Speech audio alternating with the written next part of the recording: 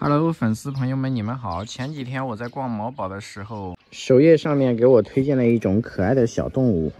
当时也不知道我哪根神经错了，我居然就点进去了。点进去也就算了，我居然还敢买下来了。买下来也就算了，买完之后，我居然忘了这个事儿。直到今天，别人给我打电话说我买的小家伙到了，我才突然想起了这个事儿。这路上好几天呢，这还是活的吗？然后为了隐私，我就把信息给抠掉了，你们见谅。我们先透过这个洞看一下，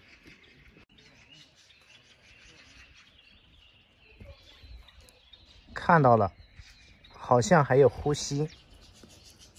你们能看出这是什么吗？来吧，我们把它拆开。现在我们把它给拆开，看一下它还是不是活的。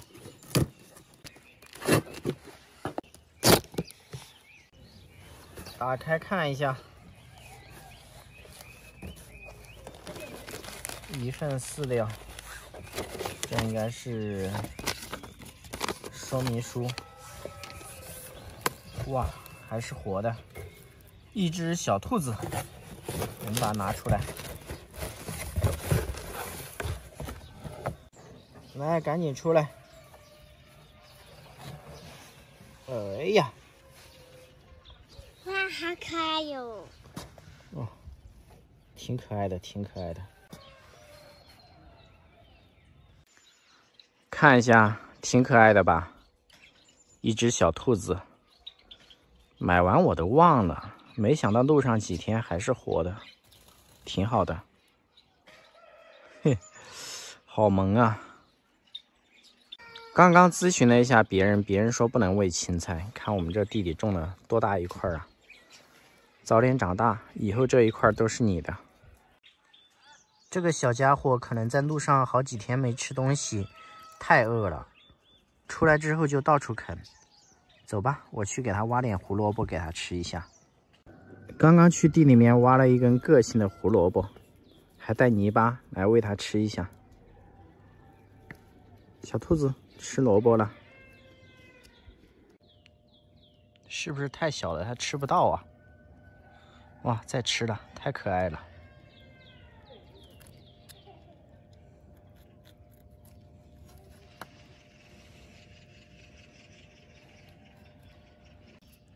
这可能真的是饿坏了。看着它吃挺困难的，我就给它掰了一小块，快吃吧。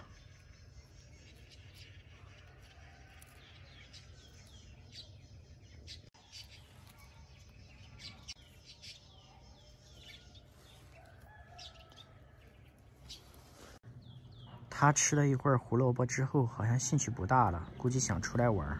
我们把它放出来玩一下。我把它拿出来放到手上，它就不停地舔我的手。来吧，把它放到菜地里玩一下，去吧。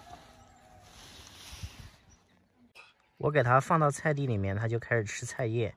但是卖家跟我讲，这种兔子现在还太小了，不能吃白菜叶，容易拉稀。让它小吃一口，然后就把它关起来吧。但是我发现它吃的特别开心，比吃胡萝卜吃的都开心。哎呀，等你大一点，这一块菜叶都喂你。别说这个兔子还挺乖的，但是它特别小，只有一个手掌这么大。你们能猜出它的品种吗？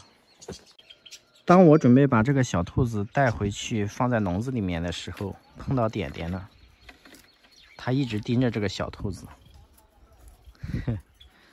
认识一下，但是不能咬它哦。我把这只小兔子暂时关到鸟笼里面，它居然特别喜欢这个鸟窝，但是这个鸟窝太小了。下次给它买一个兔子专用的窝。然后喜欢这些小动物的关注我，谢谢大家。粉丝朋友们，你们好！今天是养兔子的第2天，看一下多可爱。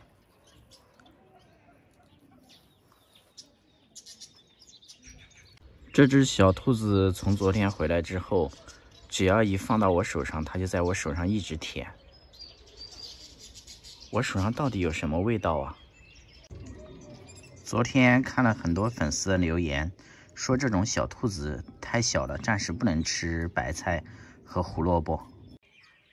所以昨天连夜我就在网上给它买了兔子的粮食，还有兔子的笼子以及一切的用具，希望它能健康成长，不要再舔我手了。看一下，特别爱舔我的手指。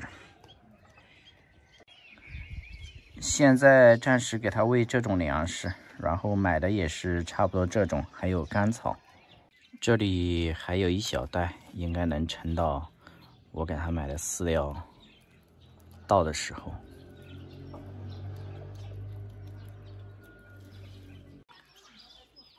兔子吃东西的时候真可爱。不过这兔子连眼睛都看不到，可能是太黑了吧。但是我发现它对这种粮食没什么兴趣，就爱吃菜叶。看一下，但是我没有喂它，我就逗一下它。来，现在太小了，暂时不能让它吃这菜叶。想不想吃？哎呀，我把它胡萝卜了。它不吃胡萝卜。我试试。不能喂。哎，我都开。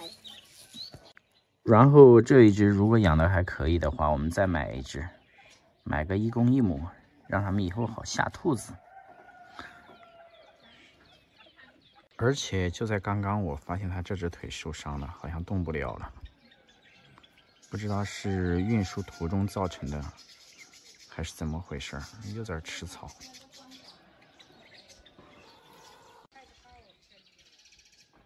看到没有？走路一瘸一瘸的，有可能是运输途中造成的，或者怎么样的，现在不得而知，或者是先天性的，我们先养着吧，应该没什么问题。希望它能健康长大。现在就让它先在这个笼子先住几天吧，去吧。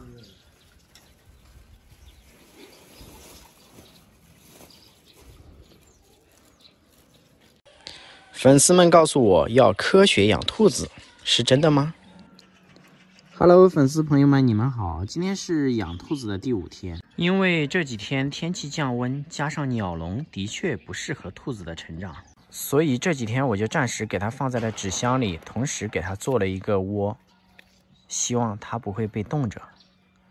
但是我发现这家伙真是一刻都没消停过，总是往出跳。特别活泼，不得不说，这只小兔子真的非常活跃。只要一开箱子，它就想出来，而且它一下就跳出来了，特别可爱。但是吧，小兔子也不能住纸箱，对不对？所以这2天我也没闲着，一直认真看着各位小粉丝们的留言。大家都建议我要科学养兔，所以它的一切装备我都买回来了。哎，这离我破产又近了一步。兔子粮食1袋，饮水器、食盒，这是什么鬼？这是什么鬼？应该都是吃的。这里还有一包兔子饲料、兔子鸟窝、兔子笼、水盒。这是干嘛的？给我磨牙的吗？应该是给兔子磨牙的。来吧，让它先尝一口。小老弟，来尝一口，看香不香？好像挺香的。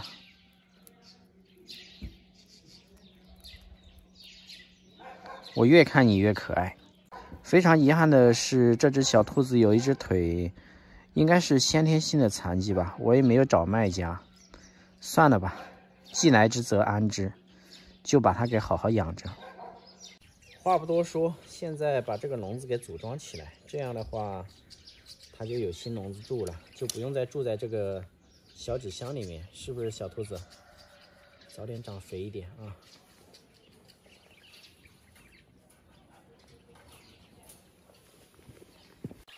好了，现在笼子已经组装完成了。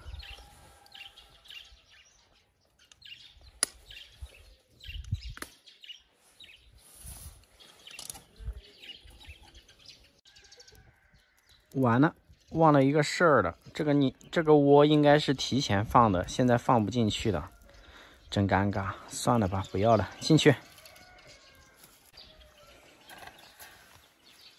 还挺好的。这个是它的饭，放这儿，放进去就开始吃上了。这一盒也不知道是什么东西，总之不会毒死它。放进去让它慢慢造。晾冷的白开水挂这儿，让它自己喝。安装好以后，我发现这个兔子特别喜欢这个草窝，所以说笼子还要把它拆掉，再把这个草窝放进去。好了，各位粉丝朋友们，这个兔子笼子已经组装完成了，不知道有没有达到你们科学养兔的标准？都跟你说了无数遍了，吃饭要科学。怎么一转眼你又过来偷吃白菜了？啊？你就不怕明天早上起来就升天了吗？还偷不偷？这兔子还小，暂时不能给它吃菜叶。敢买的都有兔粮嘞。走回去。走吧，换个地方玩。以后这一块都是你的。啊，现在不吃。哎呦呦呦！你别摔死的，小伙子，没事吧？还好这地比较软，吓死我了。刚刚应该没摔到，都把我吓到了。吃吧，不准去菜地了。昨天我们邻居问我，你是不是养了个大熊猫啊？我的天哪，这哪里是大熊猫？这像吗？这跟大熊猫的差别应该挺大的吧？再说大熊猫我们也不敢养啊。目前来说的话，这只兔子我还挺喜欢的，但唯一一点就是它的这只右脚，你们看一下，走路站不稳，估计是先天性的。我找了卖家，卖家说让我再养2天观察一下，到时候再给我解决方案。其实他就算再给我补一只，我也不想要，就这一只也挺好的，你们说呢？你们别看这只兔子现在有一只腿有问题，但是这种楼梯对于它来说特别轻松。小伙子，这是准备往哪儿钻呢？扯出来！哎呦，你还是爬楼梯吧啊！还有很多人说很久没看到豆芽了，其实豆芽经常都有出镜，只是出镜的时间比较短。你大爷的，又去偷豆芽的菜叶！你一天可真能造啊！豆芽现在基本上是全天候的放养，生活过得非常滋润。你们觉得他现在的生活过得好吗？是不是觉得小五也很久没出镜了？他最近在换毛，毛色不是特别的好。Hello， 大家好，今天是养这只兔子的第几天，我已经不记得了。但是这一只小兔子现在越来越可爱，而且特别听话。看一下啊，这个兔子听不听话？过来！哎呀，你跑得比我还快。换个方向，过来，过来，太棒了，哼，过来，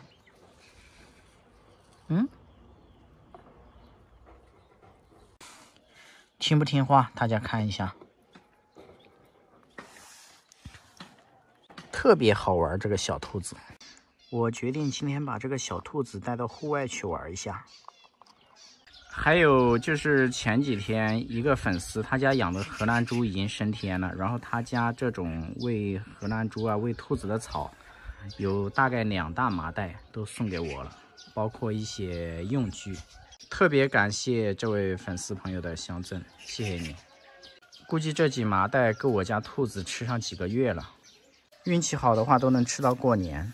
到时候都能养肥了。把它关到这里面，带出去溜达一圈。走吧。要不就把它带到这个位置，放出来玩一下吧。好歹你也是只兔子，是时候体验一下野草的味道了。出来吧。兔子可真是吃货，一出来就开始造。少吃2口，大哥。不要吃这，明天就升天了。哎呀，吃的可开心了。你们不要看它在家里面特别听话，就现在在外面，我赌我走，它都不会跟，因为有吃的。过来，过来，过来，看吧，马上就要去吃别人的菜叶了。所以说吧，这家伙真的没啥感情，只认吃的。我的天呐，又在偷别人家的菜叶，你还造的挺快的是吧？啊？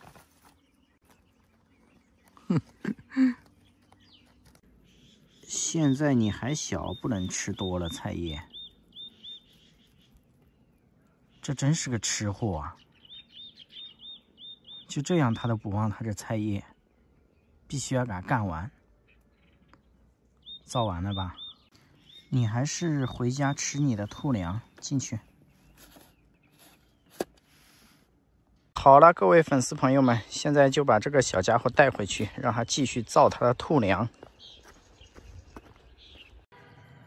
这是我养宠物以来第一次养的兔子，也是性价比最高的一只小家伙，特可爱，而且特别听话。看一下啊，来，过来。过来，哼，过来，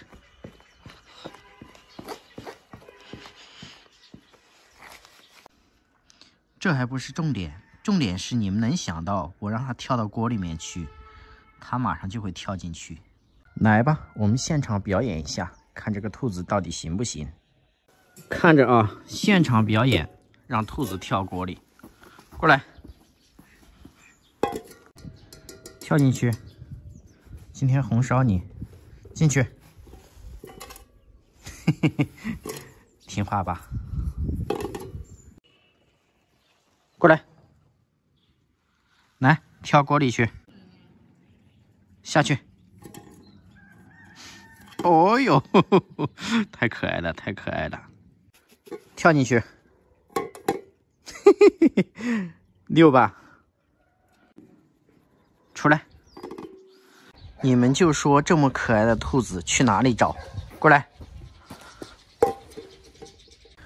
跳进去。哎，这么乖的兔子去哪儿找啊？清蒸、红烧都没问题，嘿嘿嘿，可爱吧？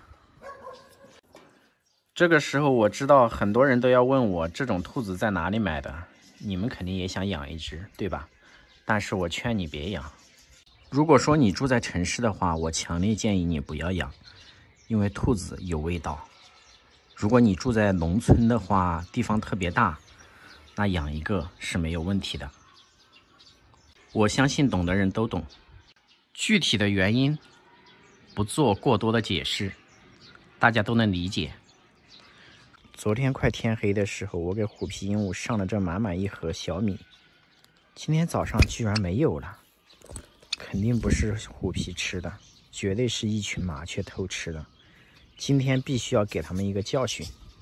哎，逮住了吧？还偷吃吗？你这小麻雀！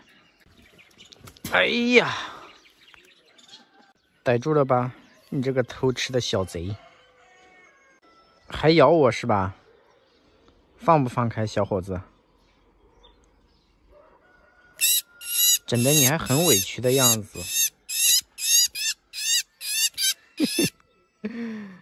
哎呀，偷吃啊！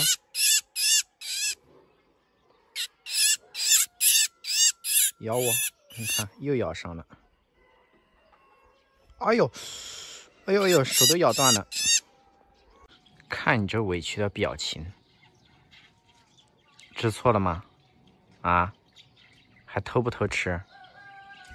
昨天刚喂你们。你这天天偷吃，天天偷吃，我家虎皮鹦鹉都快饿死了。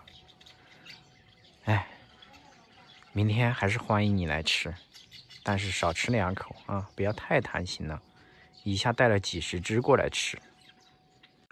好了好了，你赶紧回家吧，抚摸你一下。躺一会儿再走啊。哎，躺2分钟，睡个午觉再走。差不多了，哥，你可以回家了。把那只小麻雀给放了，这几只虎皮鹦鹉又回来了。怎么少了一只啊？又飞走了。刚刚已经把那只小麻雀给放生了，我们只能吓唬一下它，但是绝对不能伤害它。趁着今天太阳好，带贝贝出来晒一下太阳。哎呀，一出来就躺下了，这造型太可爱了。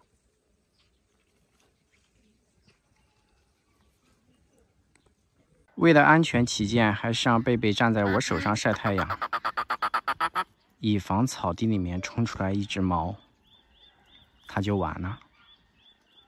拜拜。晒好了，飞一圈，不要飞回去的啊。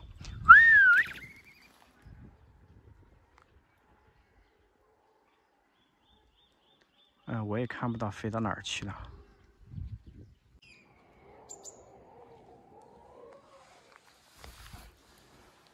飞得真开心。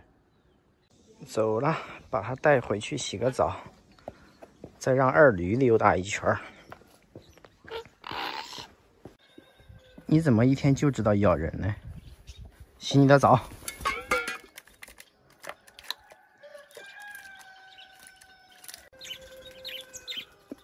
正在给二驴洗澡嘞，这2只虎皮鹦鹉估计也想来洗澡，但是它们不敢去。总体来说的话，这几只虎皮鹦鹉现在特别野，就这一只还好吧，别的都特别怕人。这一只该死的兔子，你等一下别掉沟里去了，大哥。你怎么一天到晚都在造嘞？啊？你说你一天怎么就不能消停一会儿嘞？长得像个熊猫了不起是吧？给我跳锅里去，下午就红烧你。进去，跳进去，不要犹豫。1、2、3，跳！哎，真乖，一天就知道瞎跑，这死兔子。这只兔子养了多少天，我已经不记得了。目前它的脚已经好了，但是通过这次事件，我想说的是，大家尽量不要在网上快递活物，对它们的伤害还是挺大的。以前我也没养过，上一次拿回来之后，我喂青菜，粉丝告诉我要科学养兔，所以几乎从那个时候开始，它就一直是吃干草和吃兔粮。最近它已经长大了，所以偶尔会带它来菜地偷一点青菜吃一下。不得不说，它是一个吃货，只要有菜叶给它吃，你就这样给它拿着，它就能造。看一下，去年冬天撒了种子，到现在这菜也老了。哎，我们是吃不完了。几乎都是喂这些小家伙，几乎每天我都会来菜地弄一些菜给这些小家伙吃，没办法，自己也吃不完，现在都开花了。哎，这几只虎皮鹦鹉也特别爱吃，它们又飞走了。回来了，回来了。那几只忘恩负义的虎皮已经飞出去玩了，来吧，给你们吃。还有这几只十姐妹，吃吧。还有吉祥三宝也特别爱吃，所以每天都会给他们弄一点。而且我猜测吉祥三宝要洗澡了，来吧，赶紧洗吧。哎呀，洗得好开心呐！吉祥在笼子里特别着急，但是洗不到。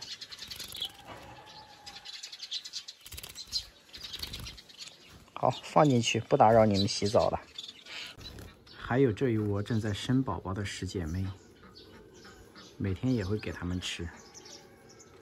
但是今天主要是喂这只小兔子。今天我们这里的温度高达了25度，所以今天给它吃点菜叶。我猜应该不会暴毙吧。少吃一点啊，吃多了如果你升天了，那就不要怪我了。太可爱了，这只死兔子。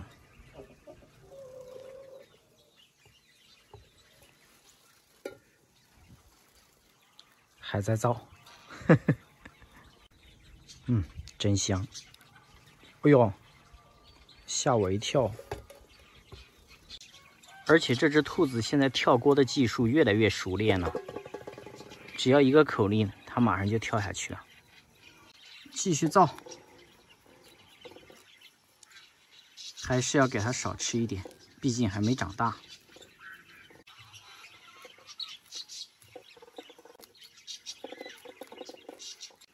连续吃了2根，好了，今天差不多了，去锅里吧，不吃了。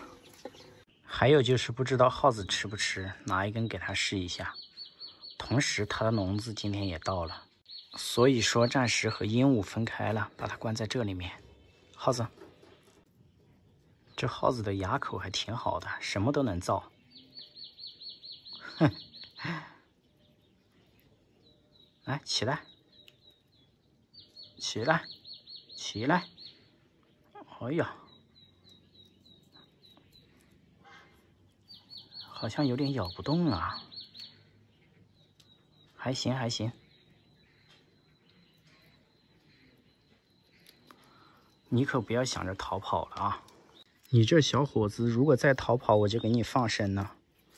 来，放生，我是放了啊，生不生就是你的事儿了。还行还行，给他也放一根，放在你的别墅里，自己慢慢造。啊，再见了。各位粉丝朋友们，你们好！这只兔子养了多少天，我已经不记得了，但是我只知道它是一个彻头彻尾的吃货。所以说，这个吃货现在也拥有了它自己的名字，我们不如就叫它饭桶吧，因为它实在是太能吃了，一般的家庭根本就养不起。看吧，就这么几秒钟，已经造完了。它只要看到锅，它就想进去，它总以为里面有吃的，或者它想被煮了。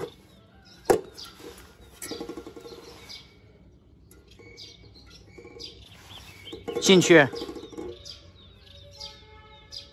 ，1、2、3，进，是吧？这还不是重点，重点是不管是在什么状态之下，只要它有吃的，它嘴巴都没停过。你们就说它快不快？我的天哪，这就跟个无情的机器一样。你知道是什么味道吗？饭桶。正因为这样，让我觉得这个兔子真的特别可爱。你们信不信能把它吊起来？起来，起来！哎，差一点点。可爱到爆炸的一只兔子，我太喜欢它了。饭桶，饭桶，饭桶！哎呦，这速度太帅了！这儿。来继续造。吃货的世界，你们永远不懂。哎呀，太猛了！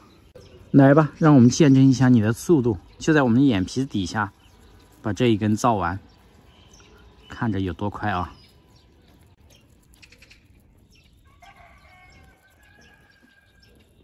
平时要是这样抓着它，不出10秒，它就要跑。就现在。你就给它一根10米长的，它就能在这儿造1天，不造完绝对不动。你们就说它快不快就完了。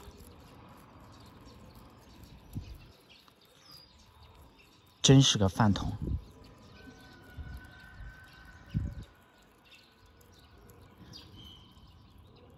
吃完了，最后一点点。好，光了。现在可能要动了，哎，动了，这姿势好拿风啊！哎，好了，我以前小的时候听说兔子不能走下坡路，走下坡路就一直往下滚。饭桶，饭桶！哎呀，真的不能走下坡路啊！弄点菜叶吧，它不过来。这儿，来，下来。下坡真不行啊！看来以前别人没有骗我，他不敢往下走。饭桶，来，美食在眼前，你都不敢来吗？好，奖励你一点。来，跳到你锅里面去，进去。好，这兔子真乖。以后培养你们3个，天天下锅，早点熟悉环境。哎呀，不行吗？这小伙子觉悟还挺高的。每年的清明节都要下一段时间的雨，今年也不例外。今天终于放晴了，所以今天就把这帮小神兽带出来溜达一圈。率先出场的是这一只吃货兔子，它真的一刻都没消停过，一天24小时，只要我看到它，它都在造东西。给大家介绍一下，这是一只侏儒兔，它的名字叫饭桶，因为它实在是太能吃了，每天都在不停的吃，不停的吃。只要是有吃的，它就一天到晚嘴巴没停过。不过它也特别可爱。这是一只科尔鸭，它的名字叫豆芽，是朋友送给我的。我觉得它最有意思的就是，当你把它翻过来的时候，它基本上就起不来了，而且它特别温顺，谁都不欺负。哎，我也挺喜欢它的。好，你可以起来了。豆芽跑去玩了，你又可以造了，你这个二货。再把这2只小鸡带出来溜达一圈。这2只小鸡是我买的鸡蛋，然后用孵化器孵出来的，一共9只，送了邻居7只，自己养2只。它的品种是贵妃鸡，哎，颜值感觉越大越残，哎，也挺好玩的，暂时还没有名字。过来吃哦，这里。给他们弄点面包虫吃一下，增加一下营养。再把这只小鹦鹉带出来溜达一圈，过来。这是一只绿金顶面内牡丹鹦鹉，它吃饱之后特别乖，喜欢躺在我手上睡觉。但是偶尔它吃饱了也会飞到很远的地方，哎，也挺让人操心的。每次飞出去我都担心它出意外。但是总体它的表现还是相当棒的，颜值也还不错。然后再把这只耗子带出来玩一下。耗子，上来。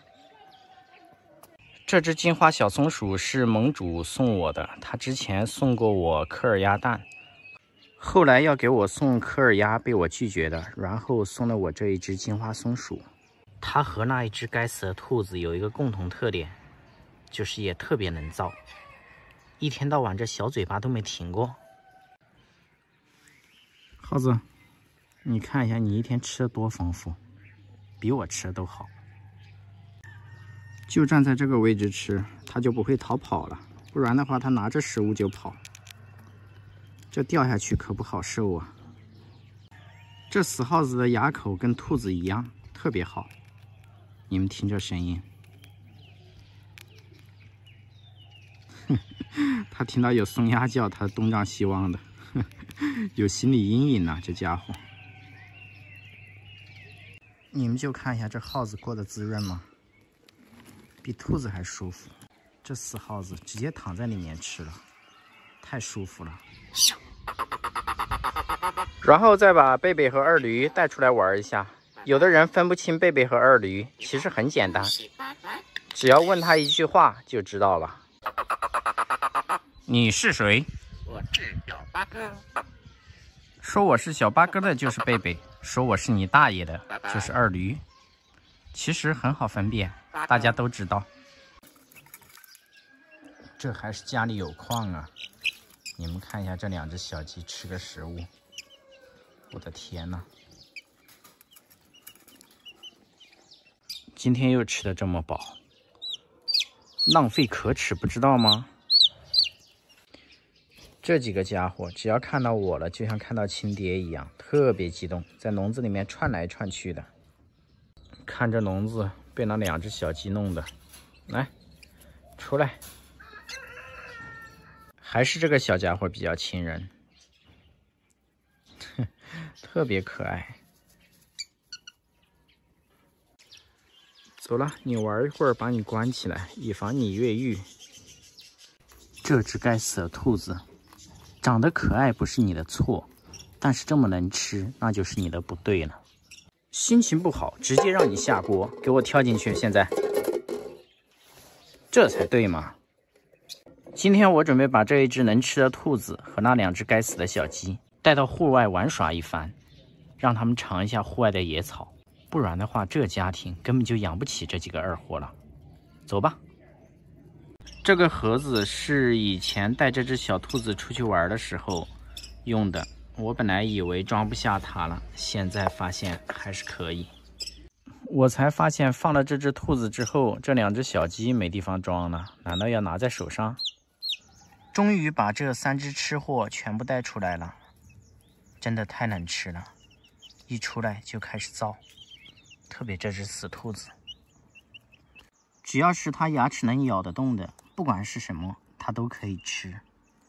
这2只小鸡和它唯一不一样的就是喜欢浪费粮食。过来！昨天有一个网友跟我讲，给这2只小鸡取个名儿，叫它妖鸡，我觉得挺不错的。以后你们俩就叫妖鸡了。妖鸡，过来，过来！哎呦，还挺听话的。那只死兔子就知道吃，动都不动一下。饭桶，饭桶！我这小暴脾气，我能忍受吗？但凡你要是有妖姬他们一半的觉悟，你的地位都提升的和贝贝二驴一样了，知道吗？觉悟可不可以高一点？你们有没有发现这兔子的表情？一种我很无辜、我很可怜的样子，好像要哭了一样。我真是怕你了，去吧，继续造。我们走远一点，尝试叫妖姬和饭桶，看一下他们谁先过来。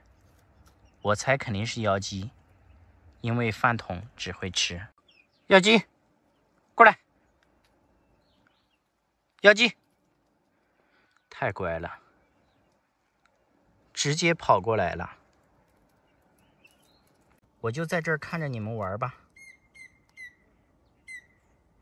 这饭桶咋了？想逃跑吗？妖姬，饭桶回家了，过来！妖姬，饭桶过来，过来，过来！哎呀哎呀，饭桶今天可以啊，你终于过来了，不错不错。我猜这饭桶肯定是吃饱了，好吧，看在你这么乖的份上，再让你玩一会儿。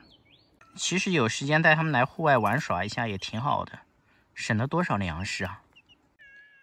我正准备带妖姬他们回去的时候，就来了一只猫。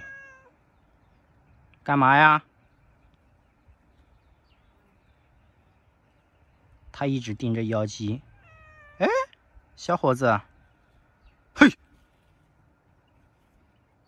被我吓跑了。你大爷的，胆子还挺大的，把这2只小鸡都吓到钻到树里面去了。赶紧把他们带回去了。走了，带饭桶他们回去，装在这里面比较安全，不然的话，等一下走到路上可能就被猫吃了。走，这么肥的兔子，今天可以下锅了。今天我们吃兔子肉。各位小粉丝朋友们，你们早上好，中午好，下午好，晚上好。前段时间在网上不小心听一个卖家忽悠，买了一只死兔子回来，他当时告诉我这个兔子长不大，买回来多大，以后就是多大。我当时就信以为真了，我也不知道是我眼瞎了还是怎么回事。这也就养了3个月，而且它吃的也不是猪饲料。我总感觉这个兔子现在长得有点大了，是我的错觉吗？所以话不多说，我就把它之前经常跳的锅拿出来了，我试一下，看一下它到底有没有长大。你们看一下这有没有长大？哎呦哎呦哎呦哎呦，我的手！哎呦，以前好像不是这种感觉啊，我感觉我的手都要断了。这个死兔子，我决定给这个卖家一个差评。太坏了，说好的长不大，但是唯一没有改变的是它吃货的本性，走在哪里都在造。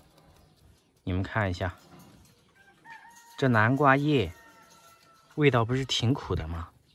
你怎么吃得下去呢，小伙子？哦呦，我就在这儿观察了它一下，它就一直在造，嘴巴都没停过。抠仔现在跟这个小花鸭子在谈恋爱，已经抛弃豆芽了。你这个负心汉，我家豆芽不是白富美吗？你怎么能看上它嘞？饭桶，差不多就行了啊，不要造了。哎嘿嘿嘿，你干啥呀？你这死抠仔，连我家饭桶都欺负。哇，好重啊！啊，这个重量，没有3斤也有5斤吧？哎呀哎呀，打他，饭桶，打他！你真是个废物，废物！踢他，拿脚踢他，踢他，对，快跑！你们俩感情真好，我都嫉妒了。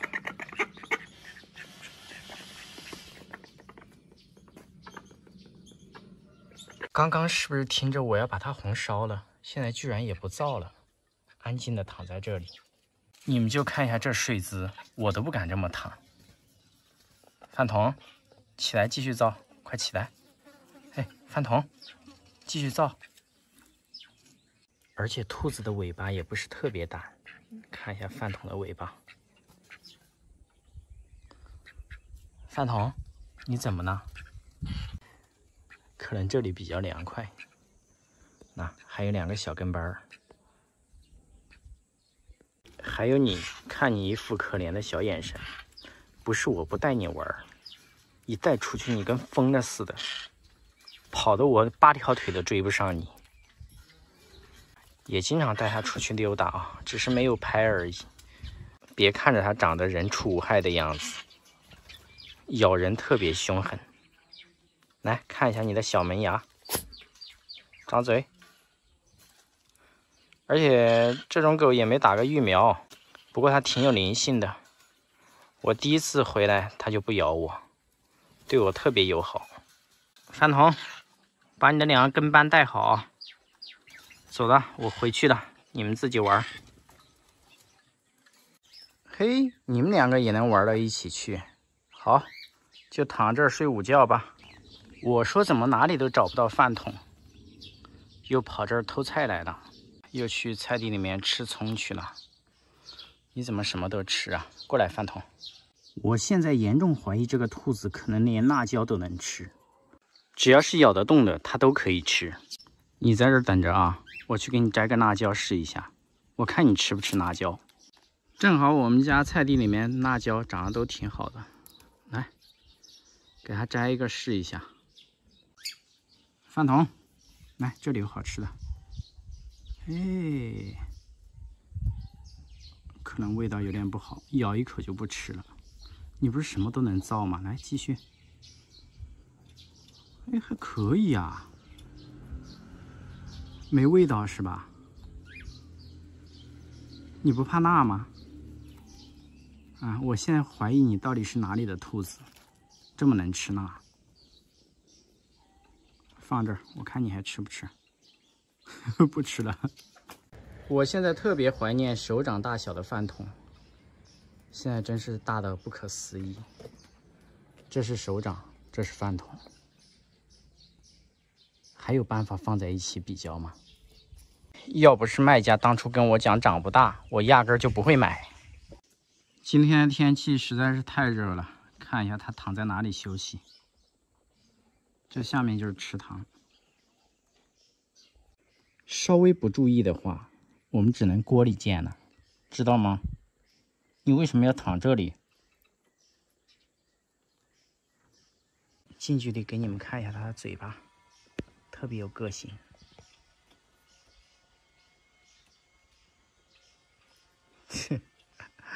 太热了。还有人说要看一下饭桶的尾巴，看一下，这就它尾巴，就这么小一点点。你们说这个兔子是公的还是母的？它经常拿脚踢我，有的时候着急的你追它，它就拿脚踢人。所以我觉得应该是个公的，都在考虑要不要给它找个对象。就算是饭桶睡午觉，待遇都不能少。西红柿、四季豆、辣椒、白菜，看你喜欢吃什么，你吃什么。还有就是现在我发现饭桶掉毛挺厉害的，看我抓一把啊、看到没有？手上特别多的毛。还有就是你这销魂的睡姿，我每次都不敢这样睡。你怎么这么牛呢？你别掉下去了。我发现饭桶最近特别爱在地上抓，就是你给它放在有泥头的地方，它就不停的抓，好像要打洞一样。你们说一下，这饭桶是不是要繁殖啊？所以我就在考虑给它找对象的事儿。我来试一下，抚摸一下饭桶，它会不会像贝贝或者豆芽那样的反应？一点都没反应，这个死饭桶。我都把你晃晕了，你都没反应。为了以防有人不知道，我们试一下豆芽。这是一只正常的鸭子。此时此刻，我正在抚摸它的背部。不到5秒钟的时间，这个鸭子就躺下了，而且尾巴翘得特别高。这就是区别。贝贝可以看一下上期的视频。嘿，你们两个也能玩到一起去，他们在一起的场景是不是特别可爱？好了，你们俩就躺这儿睡午觉，实在是太热了，你就跳下去洗个澡啊。至于你的话，你不要耍酷，掉下去的我们这辈子就再也见不到了。好了，再见了，谢谢各位的支持。昨天又下了一场暴雨，今天我们来拍一下日常，看一下这个饭桶，顺便给这个豆芽妹妹洗个澡，把这个小可爱也放出来玩一下。胆大包天的货色，看一下饭桶，我在那里挡了一块砖，就是为了防止它跳过去。我给它取个名字叫饭桶，没有取错吧？我就问你们，你们什么时候看到它的时候，它没有吃东西？什么时候都在吃。咋地啊？你还想下去游个泳？来试一下。呦呦呦呦呦呦呦呦！你别淹死了，你这小伙子！来，站到他背上。对对对对对对。哎呦呦呦！哎呦呦呦！哎呦呦！嗯哦，哎呦，吓死了，吓死了！这家伙胆子特别大，哎，估计想洗澡。三宝，啊，真漂亮，颜值逆天。来，把你关起来。哎，这终于洗了个澡。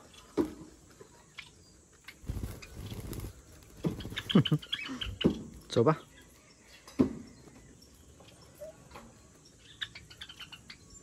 然后我给你们看一下豆芽啊，现在它是正常的。你看我在它背上浇点水。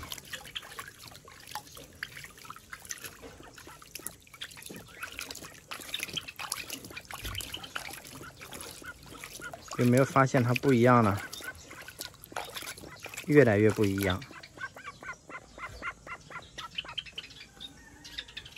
哼，就是不知道为啥这家伙到现在还不下蛋。唉，等不到了。现在这个季节，我们这里黄瓜是最多的，只能喂兔子吃了，自己吃都吃不完。这个吃货一天可能造了。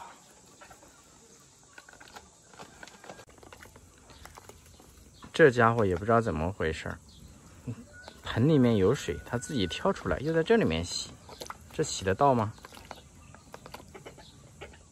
来，给你浇到身上。好，没有了。然后给你们看一下昨天晚上的一场暴雨，我的烤玉米就这样没了，全部被风吹倒了。哎，还剩这么几个，可惜了。再到田里面来看一下，情况都差不多。顺便把贝贝也带过来了，带他抓点蚂蚱吃一下。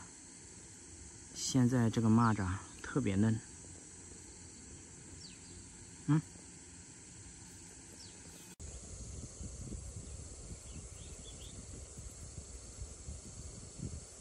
今天怎么回事啊？一口就吃了，大腿都不放过。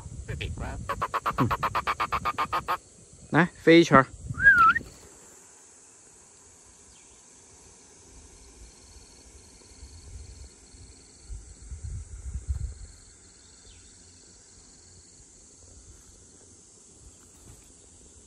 不错。真是服了这个鸟了，出来就各种躺平。哎，不过样子还是挺可爱的。完了，又要激动了，我感觉。哎，没有，还挺好的。好了，让它晒一会儿，把它带回去的。这太阳太大了，我有点顶不住。今天一直在下雨，现在雨终于停了，于是我心血来潮把这个饭桶带出来了，结果就有一只狗子屁颠儿屁颠儿的跟过来了，这应该是耳朵趴着的，现在耳朵也竖起来了。它可能看到狗子在这儿有点慌，不敢出来。来，出来，引诱它一下，快出来呀！我给它扯的草，它都吃完了，都没引诱出来。再弄一点，饭桶。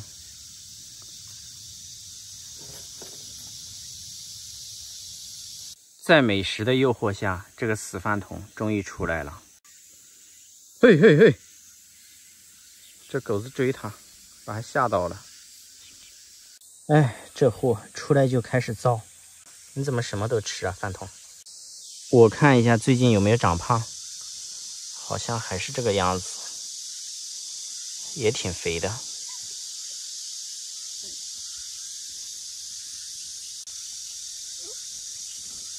完了完了完了完了完了完了！要打架了，看一下，快去打一架！完了，这狗子认怂了，上！其实饭桶还挺凶的，你们看一下啊、哦，我来辅助狗子。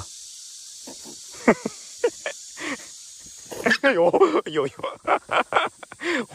哇，好吓人呐、这饭桶。他刚把这个狗子踢了一脚，狗子躲这儿不敢去的。你也太没用了吧！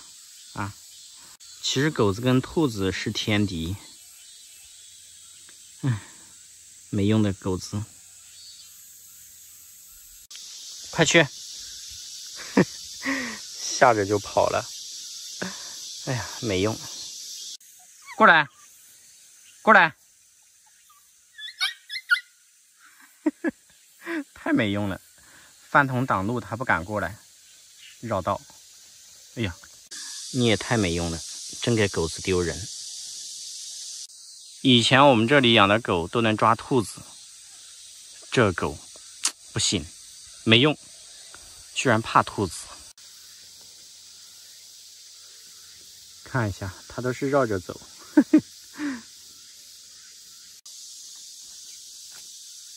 出来玩了半个小时，当我准备把饭桶带回去的时候，它变成了一只野兔子。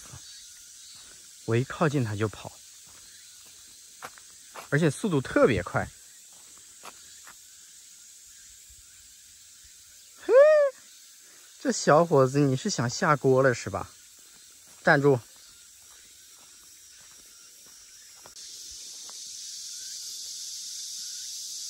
追呀，你倒是追呀！进去，还抓不到你吗？走，带回去。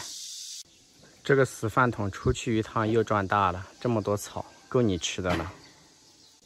你在这里慢慢吃吧。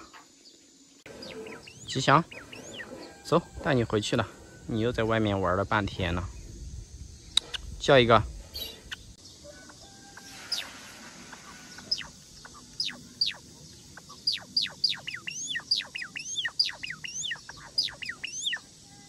真好听。走，把它关起来。这货也关起来。好了，谢谢大家的支持。我又逮到你偷吃了。偷东西的人还有理的，跑得老快了。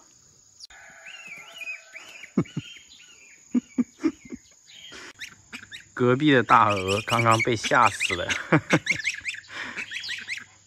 那只大鹅狗子都敢挑衅，居然怕饭桶。饭桶，再去收拾它，快去！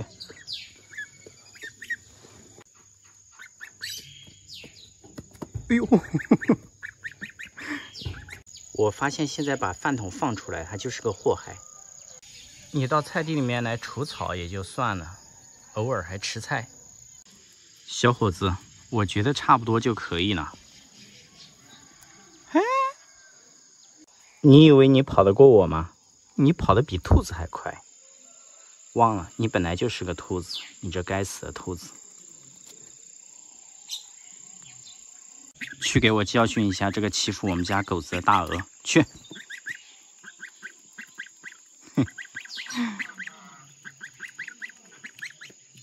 哎呦，还是大鹅比较彪悍。这是我们家隔壁那小伙子养的大鹅。目前它还比较小，但是和豆芽一比，它就太大了。我看一下它能不能翻起来，一下就起来了。放在一起对比一下，这块头不会比豆芽小，脖子比豆芽长太多了。而且我发现就这家伙翻不起来，只要躺下来就起不来了。就这样给它翻过来，它躺一天它都起不来。哎。比较特殊的牙子，我就看一下豆芽，这个家伙又到菜地里面来了。我要抓它的时候，我还发现它在菜地里面跟我躲迷藏，抓到了吧，小伙子？而且我发现它今天喜欢吃西红柿，平时吃的草都没兴趣了。这货真是吃得津津有味呀！这一个西红柿被它吃光了。好吃吗？哼，水分挺重的西红柿。你这个死饭桶！哎，让它吃吧，今天。还有就是以前它小的时候，隔壁邻居都说我养了一只熊猫，现在看到都知道这是兔子了，说明它现在已经不像熊猫了，颜值暴跌60%。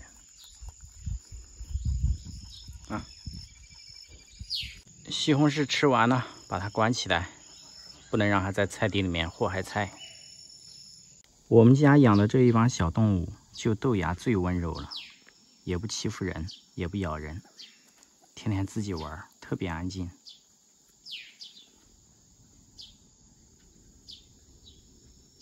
还有一件事我必须要给大家说一下，前段时间我这一堆鸽子孵化了一只小鸽子。结果那只小鸽子被蛇给吃了，然后那一只公鸽子为了保护小鸽子，被蛇咬了一口，也死了。现在就剩这一只母鸽子了，哎，所以我给它放出来散散心，以防它想不开。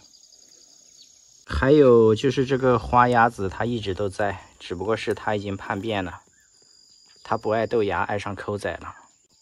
所以说豆芽现在孤苦伶仃的。好了，今天的视频就这样，感谢大家的支持，再见了，各位粉丝朋友。我发现我家的这个饭桶现在是越来越过分了啊，什么都吃。你们看一下它这在吃什么？饭桶，出来！你怎么什么都吃啊？哎呦，你还钻进去吃！我刚刚把饭桶放出来玩一会儿，然后说给鹦鹉搞点滋养丸，结果就被它盯上了，直接钻进去吃。你进去吧，这该死的兔子。差不多就可以了啊，出来，出来。好肥呀，现在。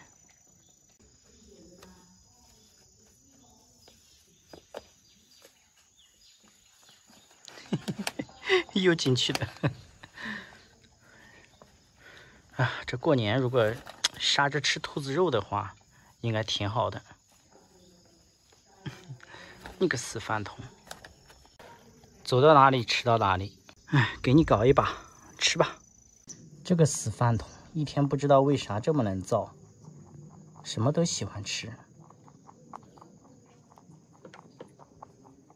身上好烫啊，今天太阳特别大。有没有觉得这个毛摸起来特别舒服？拽一下，哎，不掉毛了。现在，前段时间掉了好多毛，现在应该毛都长好了。而且我发现隔壁养了一只小狗，跟饭桶长得有点像，我去拿过来给它看一下。躲在这里，走吧，带你去玩一下。这就是隔壁新养的狗。感觉这个狗好胖啊，是一个小胖子。让它跟饭桶玩一会儿，别咬我。这个饭桶胆子太小了，这个小狗过来直接把它给吓跑了。它特别害怕。这狗多大？你们看一下。把它送回去了，饭桶太怕它了。这个死饭桶吓躲到家里面来了，你怎么不出去造了？哎，有可能是太热了，它不想出去。哼，别说这兔子长得眉清目秀的，相当可以。我把吃的一拿，它马上就出来了，又进去了。嘿嘿嘿，这个死饭桶，它怎么爱上滋养丸呢？让它再吃2口，就把它关起来了，不能给它放着，等一下跑丢了。你什么时候出来了？还在这里，挺悠闲的小伙子。最近我打算给他找一个男朋友。之前她的老公因为保护小鸽子被蛇咬死了，所以就剩她一个了。最近看有没有机会给他找个对象吧。我刚刚说准备去遛一下饭桶，邻居家的狗跑到这里来了。他们刚刚养的，好肥呀，这个狗，咬人都不痛。先把它送回去，走，走，我遛饭桶去了，再见了。路过这里，这狗子又来了。它第一次见到饭桶，好像把它当同类的。看，我们打开让它看一下啊。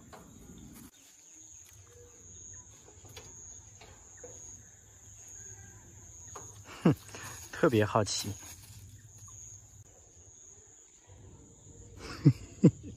太搞笑了，这小家伙。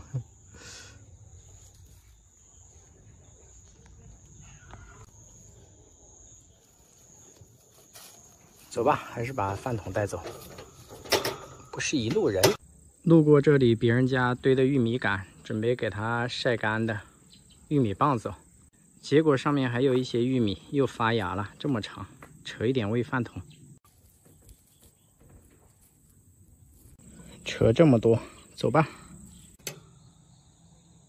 都还没出来就开始造，哎，真是个吃货。饭桶，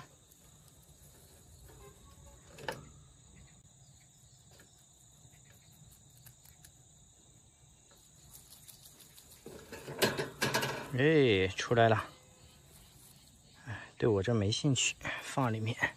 有没有小伙伴招除草工啊？我家饭桶免费过来给你除草，什么都吃得不剩。出来在这个地方已经好几分钟了，一步都没挪动，把它嘴巴旁边的草都吃完了。换了一个方向继续造，反正不管是什么草，全部都吃掉。来，我手动给你扯了一点，这个好吃。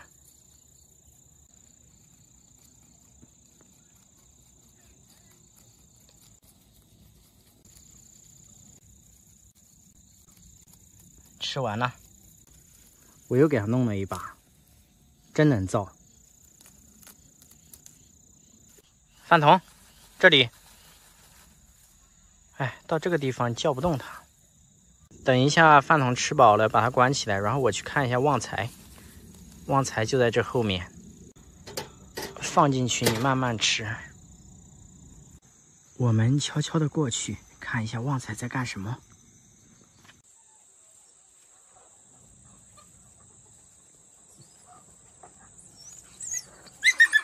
哇！他看到我好激动啊！我今天是真的没有给他带吃的，而且现在马上天黑了，我等一下就要回去了，等一会儿就不过来了。看一下他吧，好多吃的。旺财现在生活过得可以啊。走，回去了。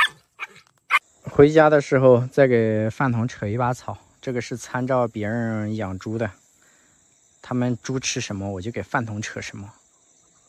还有就是小兔子不要喂草，容易拉肚子死亡。我们这里有几个看我养兔子也买了几个小兔子，都喂死了，从小都喂草，的确是不能喂，我们要科学养兔。现在饭桶这么大了没什么事儿，再说它也不是天天吃。走了，回去了。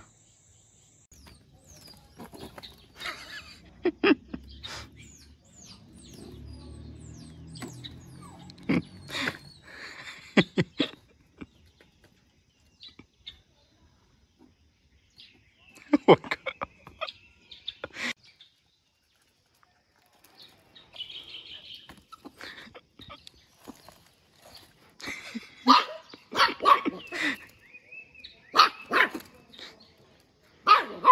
哎，我天，笑死我了！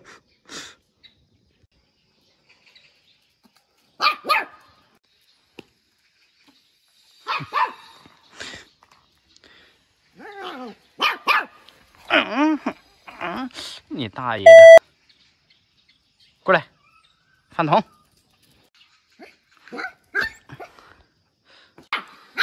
哎呀，你什么时候跑过来的？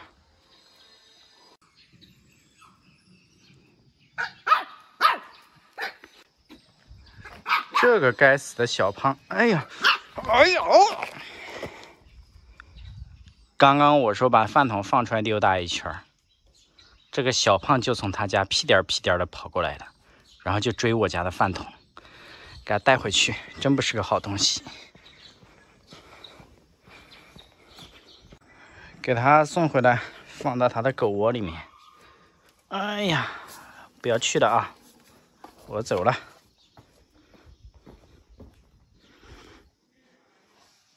别脸皮厚，我告诉你。太逗了，这货！赶紧在菜地里面给饭桶扯点白菜，安慰一下他。这真是吓坏了！你们刚看到没有？这兔子都跳起来了，真是着急了。哎呀，饭桶，过来！哎，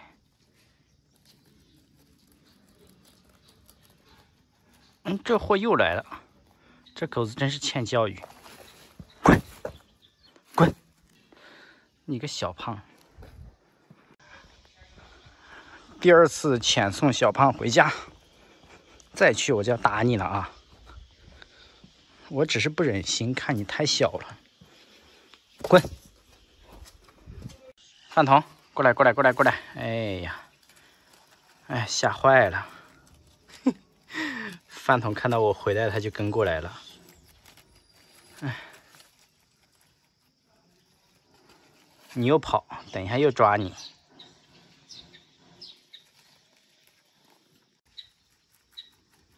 好，进去吧，进去，进去，进去，进去。哎，好了。哎呀，还是把它关起来。这个小胖现在有点过分了，我都怕那个小胖追着饭桶，让饭桶应激了。好，关起来。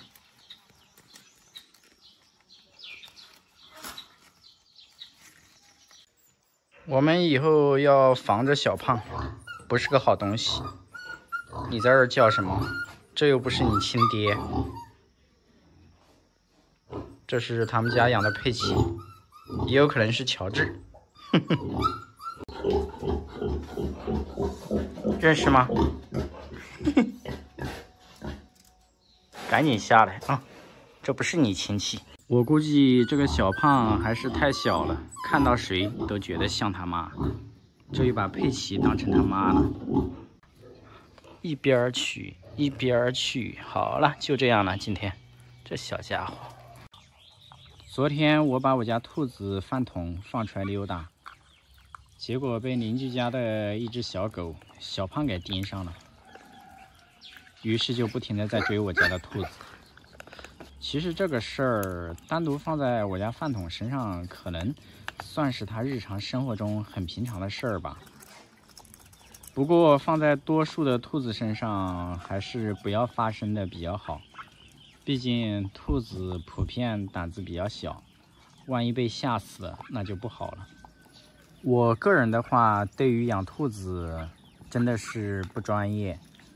当时也是觉得这个兔子的颜值挺高的，所以就把它买回来了。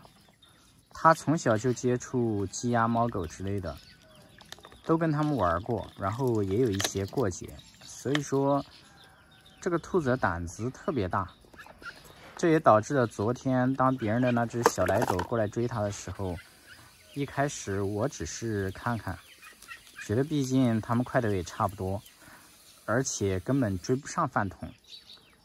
还有就是觉得以前这种事儿也经常发生，也没有给它造成什么威胁，所以就没有第一时间去制止它。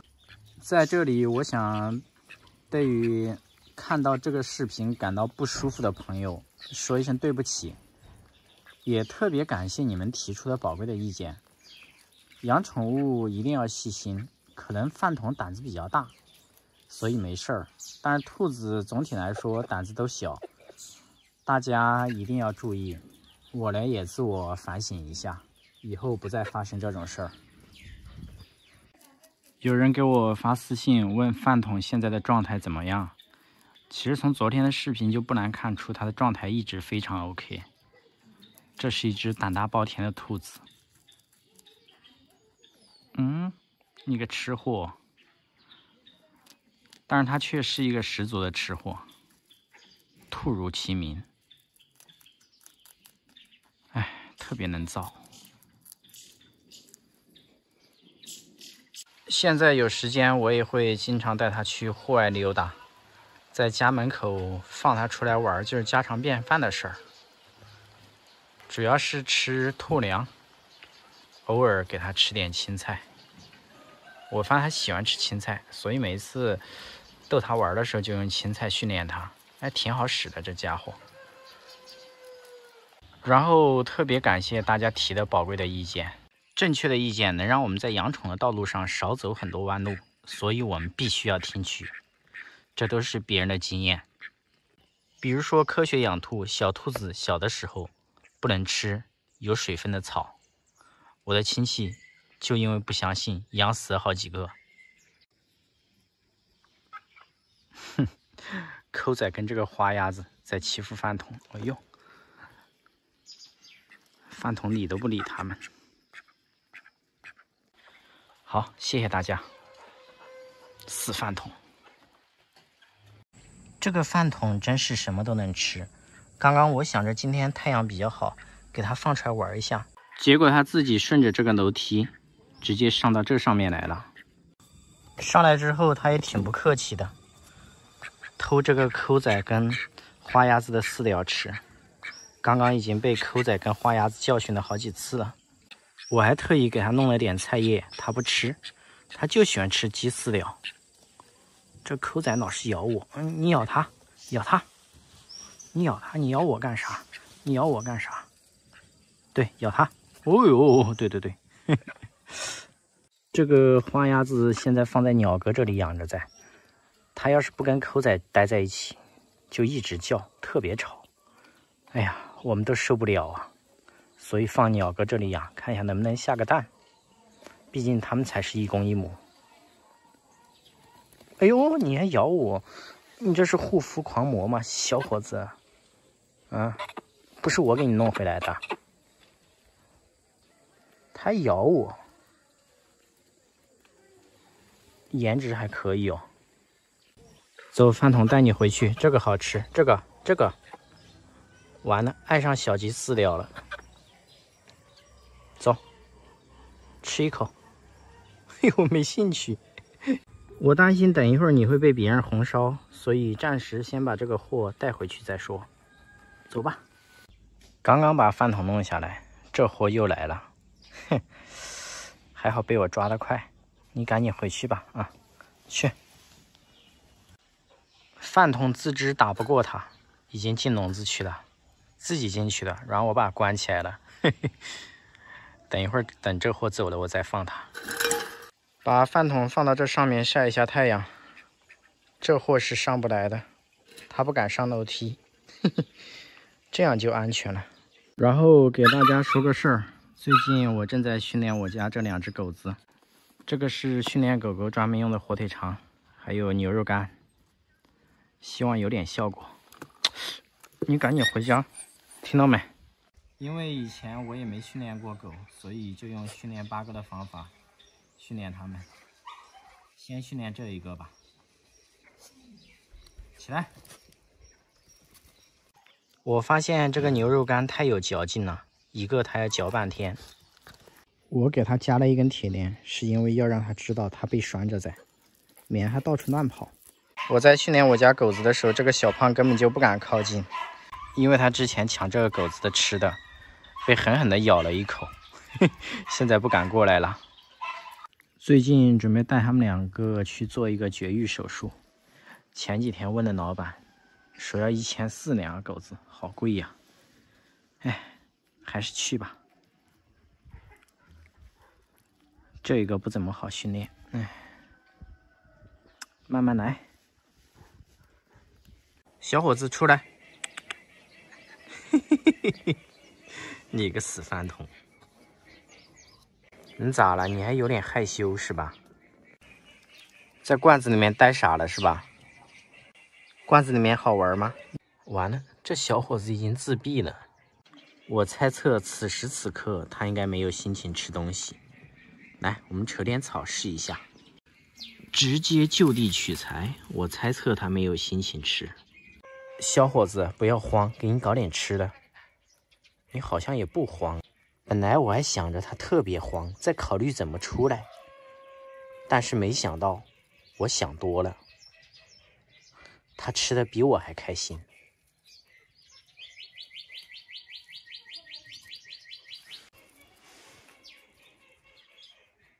给饭桶丢点菜叶，我回家吃饭去了。我们就躲在远方，悄悄偷看一下饭桶。有没有一种坐井观天的感觉？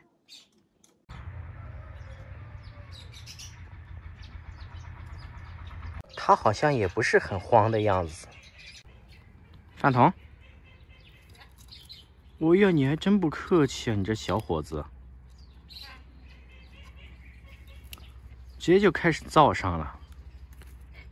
今天我们就看一下吃货饭桶在罐子里面吃东西的样子，这胃口不是一般的好。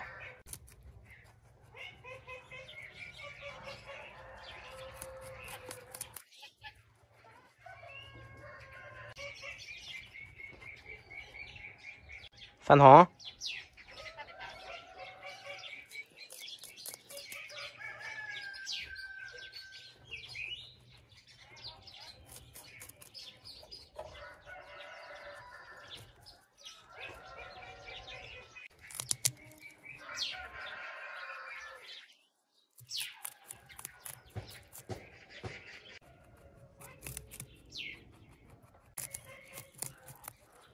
你这个吃货！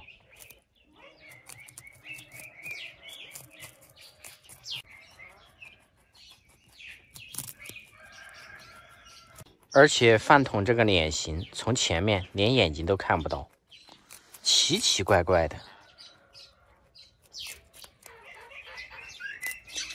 小伙子，你悠着点啊！等一下，我担心我的手指不见了。来，给你吧。吃完了怎么了？也不着急出来的是吧？还躺在里面。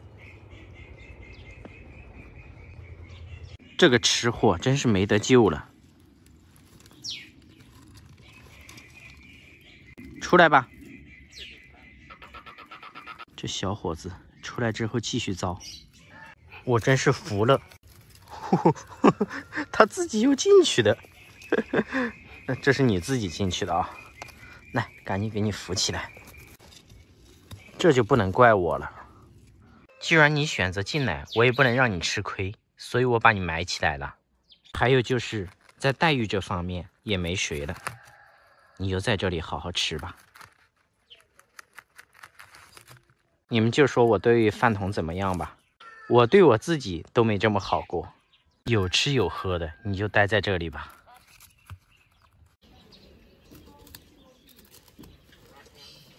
最近有粉丝在问饭桶待在这个罐子里面能不能自己跳出来。说实话，这么久以来，我还真没见他能自己跳出来过。今天我们就试一下。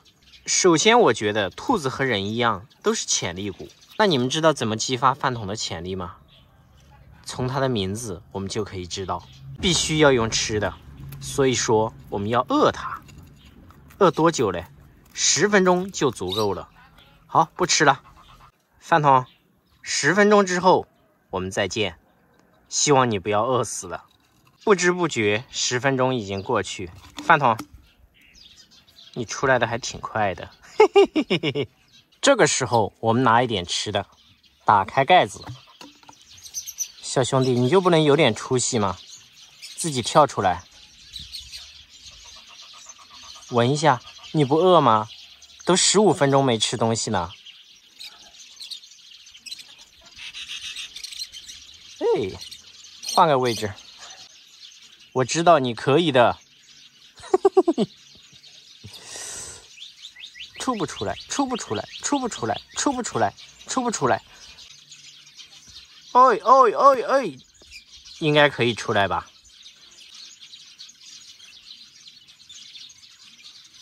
我觉得有可能是这点零食不够吸引饭桶，所以我们给它换个位置试一下。饭桶，给你们兔子争点气啊！我觉得这个位置应该没问题。加油！哦呦，一下就跳出来了，哈哈哈哈哈哈！我们换个角度再看一下。哦呦，只要奖励到位，你别说跳个罐子，钢筋它都能咬碎。还有就是我家饭桶不吃蒜苗，你们说如果饿它半个小时，它会不会连它不喜欢吃的蒜苗都吃了？我们试一下吧。半个小时之后再见，我先回去睡个午觉。下去，下去。半个小时已经过去，难道饭桶已经饿死了吗？哇，没有，蒜苗已经准备好了，试一下它吃不吃。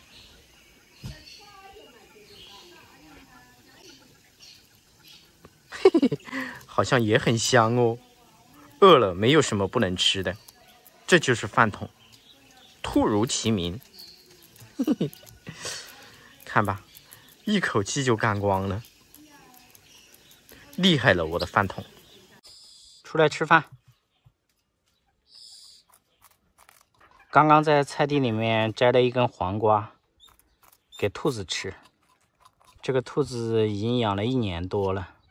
当时卖我兔子的老板说，这个兔子最多能长到手掌那么大。结果现在这个兔子，它的头都比我的手还大。前几天我还找它了，结果它店铺都不见了，估计怕挨打。不过也有可能那个老板的手掌比较大，所以说他说这个兔子只能长到手掌这么大。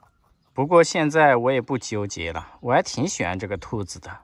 今天把它带到户外去，路过的时候看一下别人家的鸽子，还挺好的。就在这个位置吧，太阳也不大，而且草特别丰富。可能是太热了，它躺在里面睡觉不出来。也有一种可能是这个出口没有对着它喜欢吃的草。赶紧出来，饭桶。是吧？有草它马上就出来了。这小子出来转了一圈，好像对这些草都没兴趣，又想进去。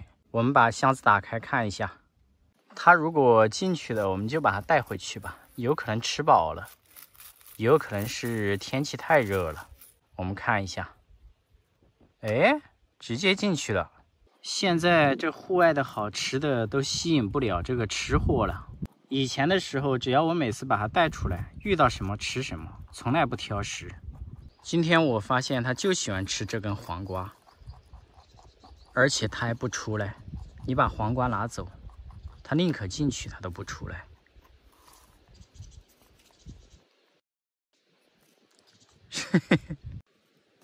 饭桶，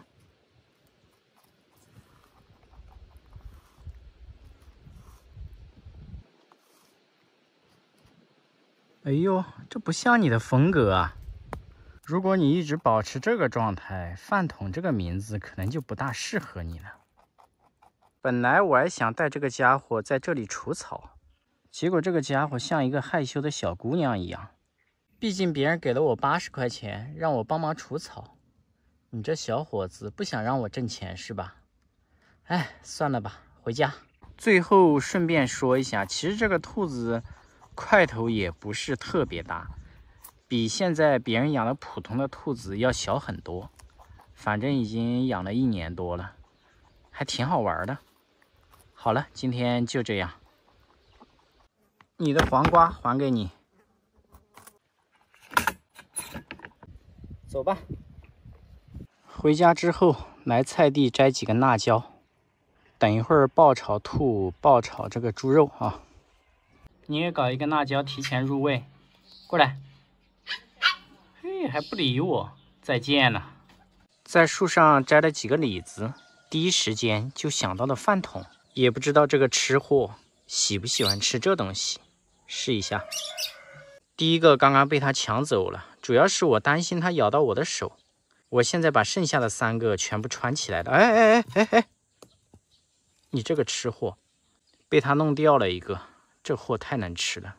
他可能以为这个棍子也是好吃的，好吃的在这里。哎，你傻吧？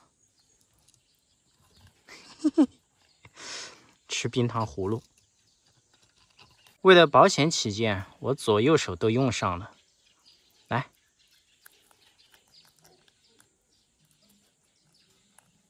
又拿走了一个，第2个已经被他吃完了，嘴巴里面还有一点点。嘿嘿，还想不想吃饭桶？继续钓兔子。哎，先吃个竹子。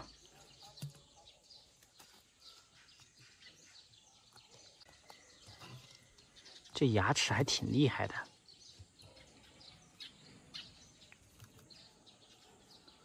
撸串来，哎，这样，对。他现在吃到味道了，知道哪一个是吃的。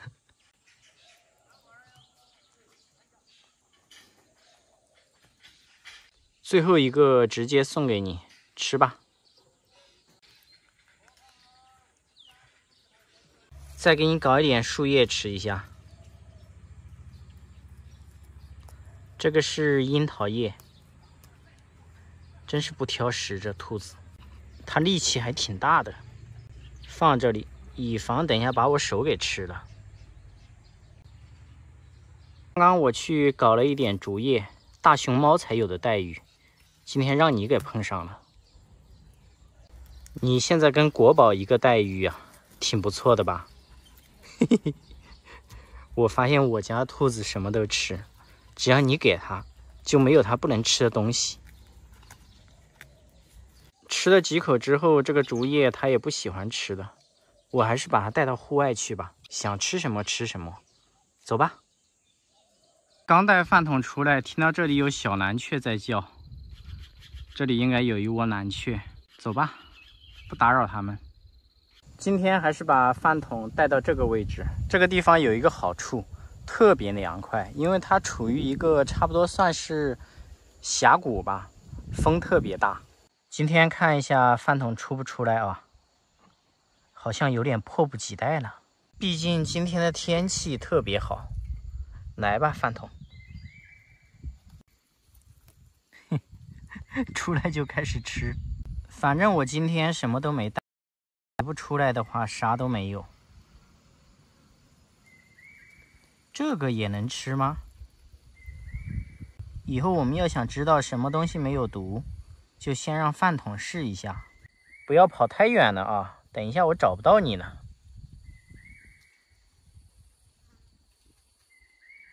这个饭桶今天警惕性太高了，出来吃草吃一口马上就进去了。快出来吧，饭桶，我不会毒死你的。这还差不多，出来继续吃啊，放心，他今天特别警惕，吃一口马上就进去的。哎，又跑了是吧？是吧？这货今天太警惕了，可能是担心我把它毒死了。顺便给大家看一下我这个兔子现在有多大的块头，这是我的手。但是这个颜值还挺在线的，所以说一直以来我也挺喜欢它的。要是吃饱了就自己进笼子，等一下就把你带回去。今天这个吃货对户外的草好像也没什么兴趣，那就把它带回去吧。走吧，回家。饭桶，还在做梦是吧？走，带你出去溜达一圈。这是梦还没醒是吧？先吃点东西。好久没带饭桶出去玩了。吃完树叶，先让豆芽给它醒醒梦。试一下瓦罐兔肉。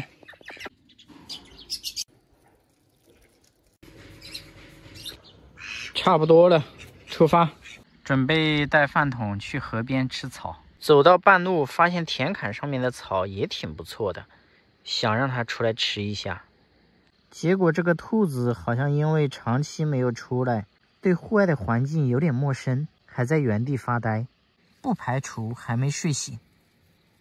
有吃的，走吧，我们去河边看一下，那是一个什么东西？黑绳子。这家伙还会潜水，呵呵。哎呦，你这小伙子，你怎么游到我这边来了？要跟我打招呼吗？算了，我还是不看你了，再见再见。刚那个黑绳子是假的啊，大家不要当真。我们换个地方吧。现在的这个地方，饭桶已经被美食给包围了，但是不知道为何它还是不出来。于是我刚刚在黄豆地里面捡了一片叶子。听说兔子最喜欢吃黄豆跟黄豆叶，试一下。饭桶，你怎么也不吃嘞？这可是你们兔子最爱吃的东西。不科学，这个饭桶现在变得我都快不认识了。以前出来只要是能咬得动的，它都吃。现在放这么多草，它都不吃一口。刚刚没出门之前，你们也看到了，给它什么它都吃，这个好吃，你以前最爱吃的。它没有生病啊，特别正常。但是最近连续好几次带出来，外面的东西它都不吃，然后也不出来玩，可能还是对环境陌生。以前别人家的狗欺负它，它直接跳起来踢狗，最后那狗都落荒而逃了。哎，现在变了，走吧走吧。路上碰到一个蚂蚱，带回去给3号。现在的蚂蚱特别好抓。哎，你以为你跑得掉吗？跟我回去吧，下半辈子不用奋斗了。我刚抓这个蚂蚱的一瞬间，我突然想到，是不是饭桶现在不吃素了，要吃肉？来，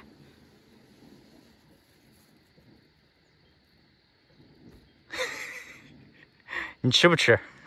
算了吧，还是给3号。走，回去。小兄弟，今天发工资的，赶紧出来。这还挺激动的，一下就出来了。一般情况下没有什么比较重要的事情，比如说有好吃的，饭桶都懒得动一下。他听到我说话就知道我又给他送好吃的了。刚带他晒了一会儿太阳，现在准备给他搞一点火龙果吃一下。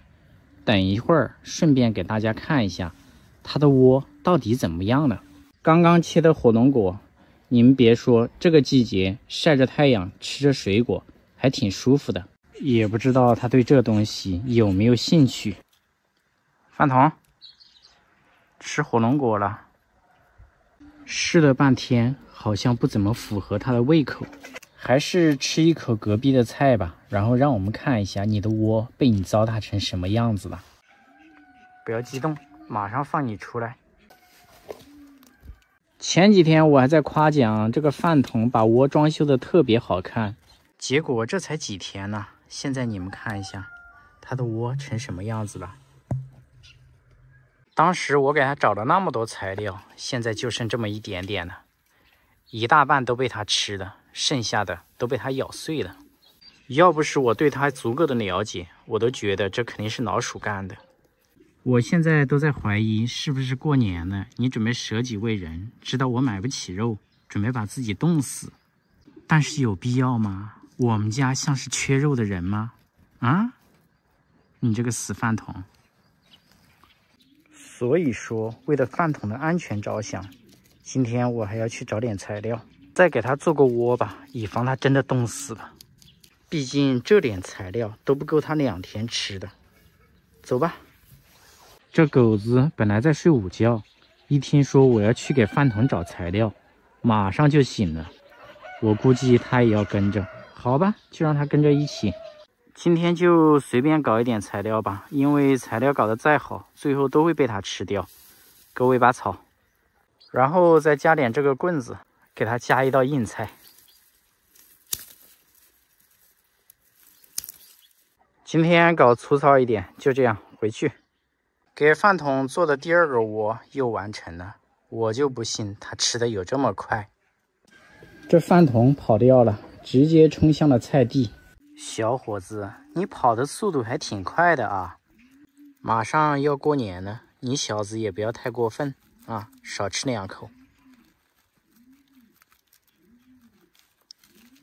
哎呦，这货还专门吃萝卜叶，萝卜杆他都不吃。好的好的，差不多了，把它关进去，让它试一下它的窝。我也不求这个窝能管多久，10天半个月就可以了。你也慢点造。好了，再见。我真的是小看这个兔子了。为了防止它冬天被冻死了，已经给它搞了2次窝了。上一次直接给它搞的木棍，我还以为可以管的时间稍微久一点。没想到这就1个星期的样子，已经没了，比之前吃的更狠。我是没有动过它的窝，但是里面的棍子1根都没了，光秃秃的。这一次就剩这么一点点了，我都懒得给它弄了。2天之前我记得很清楚，这窝里面的草还挺多的，因为前2天我给它找了一个小伙伴。说起这个小伙伴就挺有意思的啊。前两天我去亲戚家抓的，他们家养的有兔子，正好生了4只小兔子。于是我就带了一只回来，想着冬天饭桶比较冷，回来给它作伴。没想到回来之后，他们2个都是吃货，为了抢吃的，不停的打架。而且饭桶年龄比较大嘛，就追着那只小兔子咬。我担心哪一天没有吃的，饭桶会把小兔子给吃掉，所以说连夜给亲戚送了回去。所以说我觉得饭桶还是适合自己单独居住。但是不管是不是单独居住，也不能把它给冻死了。再去给它整点草，就当给你搞点吃的啊，吃完了算了。这一次给饭桶搞了一点好材料，估计它吃得更快。稻谷的草上面还有稻谷嘞，嘿嘿嘿，我估计3天就没了。先给它装上，然后再给它加点竹叶，大熊猫才有的待遇。这饭桶的待遇也是可以的啊，直接升级为国宝的待遇，挺快的，1个多小时就收到了。大家以为这是猕猴桃是吧？那你们就错了。回去拆开给大家看一下，一直在动嘞。你家猕猴桃是活的啊？嘿嘿，来吧，拆箱，直接用剪刀剪开吧。换一边，继续剪。好了，小可爱要出来了。这疯的跟闹着玩一样。激动人心的时刻到了，看一下是什么东西。哎，给我送一箱棉花是几个意思？嘿嘿嘿，出来了！嘿嘿，哇，一只小兔子，好可爱呀！我差点以为这哥们儿是耍我的，准备送我一箱棉花，让我今年种棉花嘞。还好不是。来吧，是一个同城的粉丝送的。有没有觉得这个家伙和饭桶小的时候特别像，但是好像比饭桶接回来的时候大一点？嘿嘿，这是一个同城的小伙子在网上买的，养了10多天呢，马上要去外地过年，所以就送给我了。本来我是不想要的，但是这只兔子是一只母的，挺好的，以后正好可以和饭桶配对。饭桶是一只公的嘛。而且特别重要的一点是，这家伙的颜值太高了，所以说谁能拒绝一只这么可爱的小家伙嘞？而且还是一只母兔子，更重要的是它来自同城，所以说我没有任何的客套话，直接要过来了。为了防止这个兄弟反悔，车都是我帮他叫的，1个小时左右就过来了。这小家伙可能有点怕冷，今天就不带他见饭桶了，先给他关起来。回家之前先吃一口隔壁的菜，来，熟悉这个味道。哎，嘿嘿，直接掉到菜地里面去的，像个小老鼠一样。哎呦，这小伙子跑得还挺快的。走吧，回家去。这比饭桶小的时候都可爱。现在温度挺低的，问隔壁的小伙子借了一个加热板，给这个小家伙做一个窝。加热板的这一头可以插电，然后把加热板放在这个小笼子里面，外面搭上一层布。通电之后，这上面都是热的。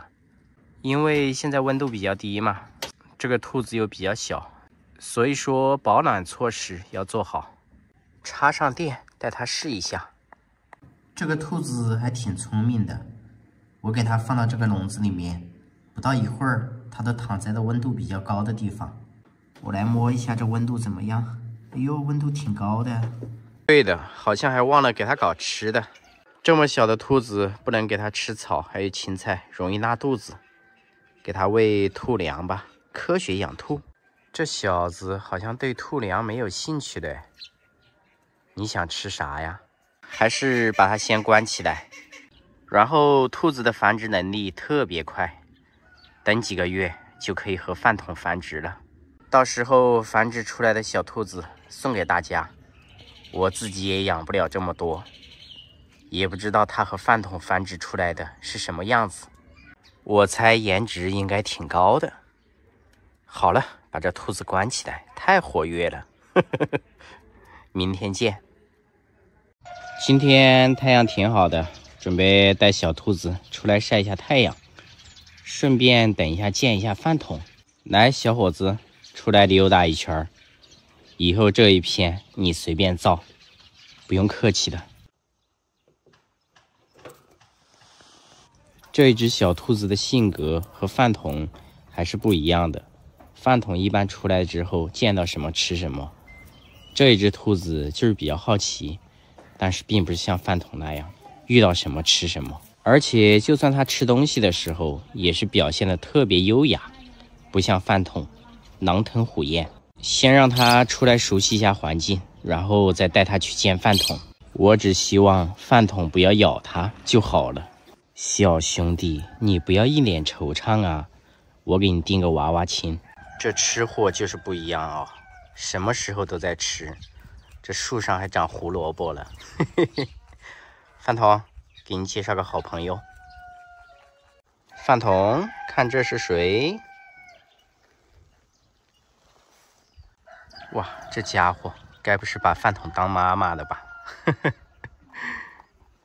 哎，往饭桶肚子里面钻，这可能不是妈妈啊。饭桶对他也挺好奇的，哎，钻到花盆里面去了。小伙子，你可不要想不开呀，这下面是池塘。出去，出去。哎，这饭桶有点不对呀，哎，这该死的饭桶。哎，这个家伙把饭桶当妈妈了，一直往他肚子里面钻。别欺负他，饭桶。别说饭桶对他还挺温柔的。小伙子，你今天的表现非常好。你还知道她是你女朋友啊？但是她还小啊，等长大了，你就可以当爸爸了。过来看一下。哎，这个小饭桶，你这个小饭桶，你想掉到池塘里面淹死是吧？看一下真正的饭桶，又在造，快去找他去。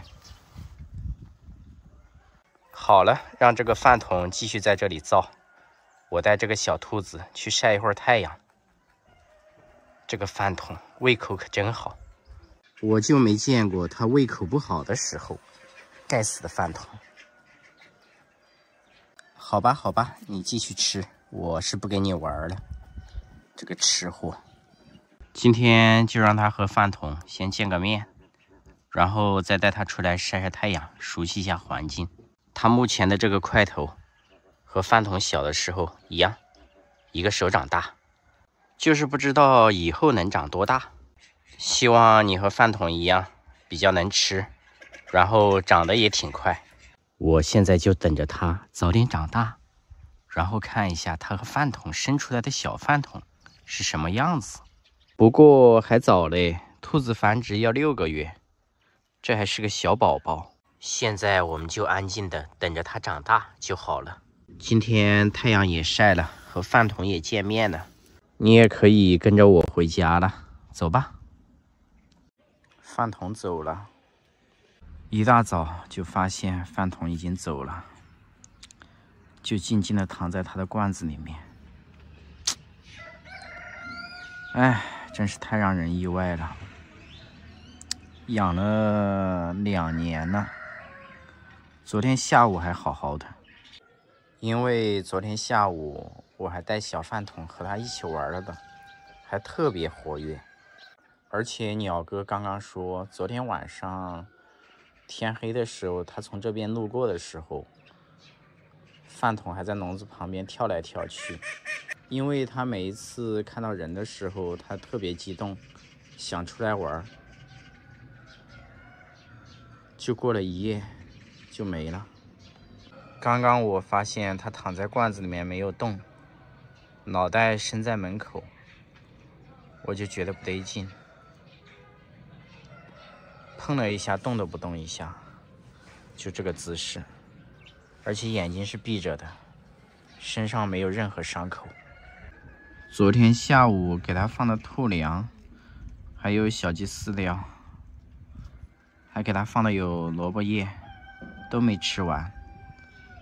平时基本上也是给它喂的小鸡饲料，还有蔬菜、水果、兔粮，包括提木洗草。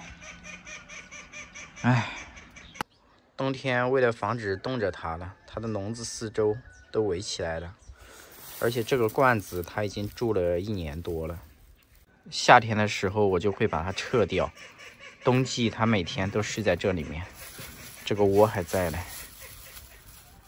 哎，水的话还有半盒，还没喝完呢。总体来说，饭桶算是暴毙的吧。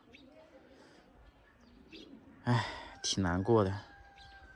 当初也是好奇买下了饭桶，后来一直都挺喜欢它的。21年应该是2月份养的，一直到现在2年了。它这么强壮又这么能吃，说没就没了。先给它埋了吧，就给它埋到这块菜地里面吧。以后想吃菜了，自己回来吃。唉，养这些小动物最难受的就是它们死的，特别是自己特别喜欢的小动物。你说送人了或者丢了都好一点，起码还有个念想，是吧？死掉了是直接把念想都给你毒死的。唉，饭桶也是我们家第1只给它找对象的动物，而且成功了。这才几天呢，它就没了。是我没照顾好它，没想到这种事发生在我身上。唉，